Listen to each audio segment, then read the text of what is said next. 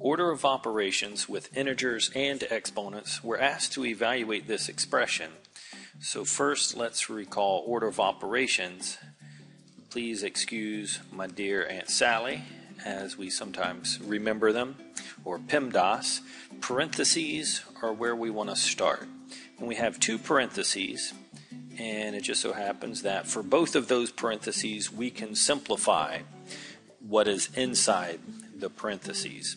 So first of all, the one on the left, just bringing down everything else except what's inside the parentheses, we can simplify what's inside. 6 divided by 3. 6 divided by 3 gives us just 2. And then for the one on the right, again, just bringing everything else down, negative 2 minus 2 leaves us at a negative 4. So we have done what is inside the parentheses, so we then have to move to our exponents. So we do have a couple of exponents. The first one here on the left, notice that the negative out front doesn't have anything to do with what's actually being squared. So I'm just going to bring it down. And then 2, which is being squared, that would be, well, 2 times 2, which is 4. So I will bring that down as a 4.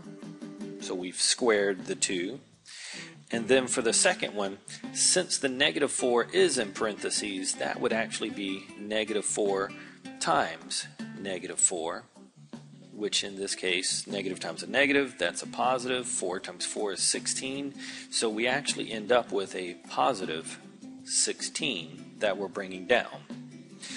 And now there is no multiplication and division, so we can jump down to addition and subtraction, because that's the last thing that we have left. Negative 4 plus 16. Our rules for addition of integers say that when the signs are different, we're supposed to subtract and keep the sign of the larger, which is positive.